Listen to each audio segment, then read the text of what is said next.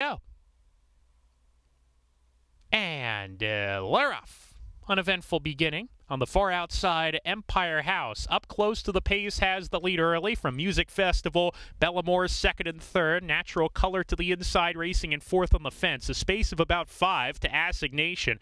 Ray was second to last, and Scherzo on a hold. She's keen to go on behind the speed, but her rider, Catalina Martinez, has a strong hold on her at the back. Into the clubhouse turn, it's Empire House getting over to the fence, leads the way into the turn as a 1.5 length lead on Music Festival. The 3-year-old filly facing older today. She's second. Natural Color third. She's on a snug hold with Bellamore. They're 3 clear of Assignation racing alone.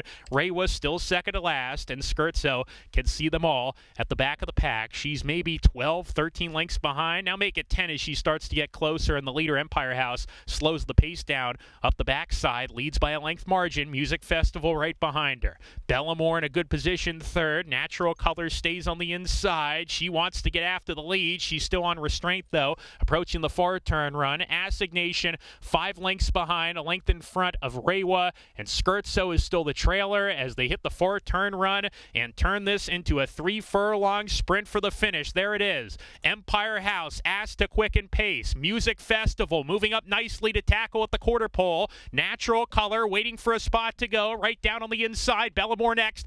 Assignation gets into action, swings to the far outside. Down the lane, Music Festival pounces, takes the lead. Natural Color still searching for room. Bellamore got bumped alongside Music Festival, and Assignation trying to get there too. Assignation coming on. Bellamore drifted out badly. Assignation had to slam on the brakes, and Bellamore's going to win, but hold all tickets. Bellamore won it. Natural Color second, got up the inside, and then came Assignation. Ray